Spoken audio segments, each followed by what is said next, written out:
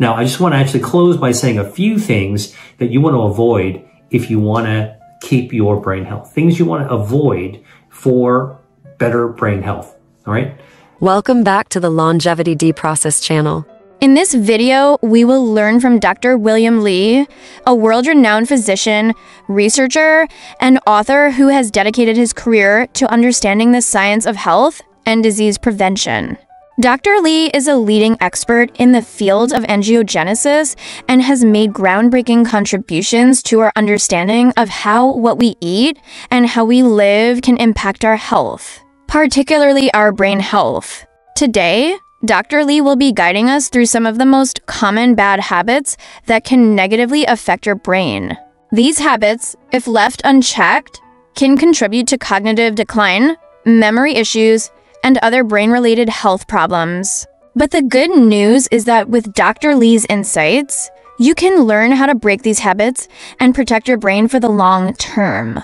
Join us as Dr. William Li shares his expert advice on what to avoid and how to make positive changes that will benefit your brain health now and in the future. Whether you're looking to sharpen your mind, prevent cognitive decline, or simply improve your overall well-being, this video is packed with practical tips and valuable insights. Let's listen to Dr. Li tells us about the first bad habit. First, don't drink alcohol regularly. Now, I know alcohol is part of our society. So that's why I think I don't scold people about drinking alcohol. But you should know that alcohol is a toxin and your brain is especially sensitive. It kills your neurons. So you kill a little bit of brain cells every time you have a drink. Look, the brain is pretty resilient. It'll bounce back. But this is why you shouldn't be drinking it regularly. You don't want to stun your brain every time you sit down for a meal.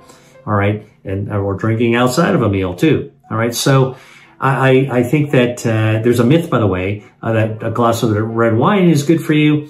Look, here's what's the case.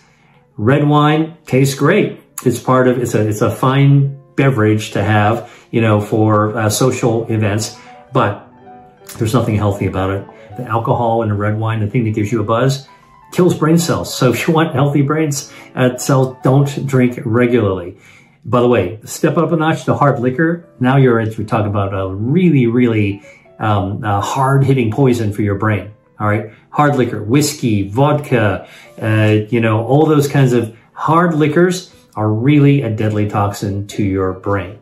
So if you're going to have it, what I say is have it in company. Don't ever drink alone. Have it in the context of celebration or recognition, an event. That's actually fine. I think in moderation, a lot of moderation, but don't drink regularly and don't drink alone. All right. Just remember, alcohol is a brain toxin. There's no way around it. It just is. Oh, no. Oh, a quick favor. We'd greatly appreciate it if you can subscribe and like. This helps the YouTube algorithm recognize the value of our content and share it more widely. The next habit is very common, and the doctor will now tell us more about it and its detrimental effects. The second thing you want to avoid, don't eat too much salt. Now, salt tastes good. Salt, you know, you get popcorn, you're going to put some salt on it. That makes it a lot tastier. And that's why at a restaurant, you ever watch in an open kitchen? Pay attention next time you're at a restaurant where they have an open kitchen or maybe a food channel and you watch somebody sprinkling salt in. Chefs pick up a lot of salt and they sprinkle it on because they know salt makes food taste good. Before it actually gets too salty, it just keeps on upping the ante of making the food taste good. But here's the deal. Salt raises your blood pressure. Raising your blood pressure actually can damage the lining, that ice skating rink of your blood vessels. Guess what? Now, clots can actually form. That's why high blood pressure, hypertension, is a silent killer. It sets you up for stroke, okay? Increases your stroke risk. So just keep your salt to modest levels. I would say enough to make your food taste good. Don't put extra salt down as a reflex by any means, okay? And by the way, you can also get low sodium things if you're buying it from a store. And if you are eating in a restaurant and the food is too salty, please send it back and tell the chef that they put too much salt in it. And they'll bring you back another one that doesn't have as much salt. Like, I think the chefs need that feedback in order to be able to give you a healthy, enjoyable meal. All right. You can also ask the chef to cook, make a low sodium, low salt version. You don't want to increase your risk for stroke. The doctor will now describe a habit that is literally an epidemic in our society, which we should avoid. All right. Now, the other thing you want to avoid is eating ultra-processed foods. I told you about this already. Ultra-processed foods damage your gut health. Poor gut health is poor brain health. Enough said. There's a lot that can be talked about with ultra-processed foods, but you don't want to have that dysbiosis or sick gut bacteria, which can definitely impact on your brain health. Oh, no. The doctor will now describe another habit we need to shake. One little caution about drinking water these days that we know. Look, bottled water is very, very popular, right? Like you go to any place. You know, if you're taking a vacation and you're a tourist and you're going to go for a hike or you're going to go to the beach or whatever, what are you going to get? A bottle of water, plastic container with water. Now we now know that the plastic sheds particles, billions of particles into bottled water, and that's not good. So I urge you to drink water out of a glass if you can. All right. Might not be possible, and it's true. We're surrounded by plastic anyway, but this day and age, if you know that plastic is found embedded in your blood vessels, it's embedded in the brain, it's found in your bloodstream, I mean, that's pretty scary. And in fact, recent research has shown that having plastic in the lipids that could be blocking your blood vessels increases your risk of heart attack or stroke by 4 times. And they've been able to find plastic particles in testicles, in semen, and in the penis as well. All right. So that doesn't actually make you sit up and take note of that plastic water bottle. I don't know what will. Oh no. The doctor will describe the last habit and give us a specific tip to help avoid this problem. Now, the last thing you want to actually avoid is screwing up your sleep. All right.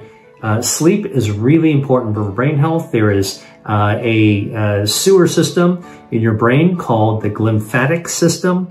It's like the lymphatic system. It carries fluid in your brain. The glymphatic system is like the Paris sewers, which again, in Paris, there's an extensive series of underground sewers that keep the city above the street level clean. All right. And what brain does too with the glymphatic system is at night, when you actually are sleeping deeply, the sewer system opens up and you drain your brain out of all the toxins that have accumulated during the day. So if you want good brain health, you want to actually have good sleep as well. Sleep hygiene is a topic I'll do for another video, but in order to sleep well, here's one critical tip. And I know this is difficult to do even for me. All right. So I'm just telling you, it's hard for me, but it's really important if you want to get good sleep. Don't expose your eyes and hence your brain, right? Your eyes are just part of your brain, to blue light that comes from a screen, like a phone, before you sleep. You kind of want to actually, like I said, this is difficult for me to do too. You kind of want to put down your screens for about 2 hours before you go to bed at night. I know you're saying good luck, Dr. Lee, but please try to do that and because it'll actually help you get a better night's sleep. Better night's sleep, your glymphatics open up, you're draining the toxins from your brain, and then the next morning you're actually going to feel better. All right, that's actually really, really important. If you don't, you're going to be brain foggy, right? Not surprising because your toxins are still in your sleep. The other thing you want to check out is that you might actually have sleep apnea that can interfere with sleep. So if your bed partner says that you're snoring all the time, doesn't matter if you're a big person or you're a skinny person, the tissue in the back of your throat can enlarge.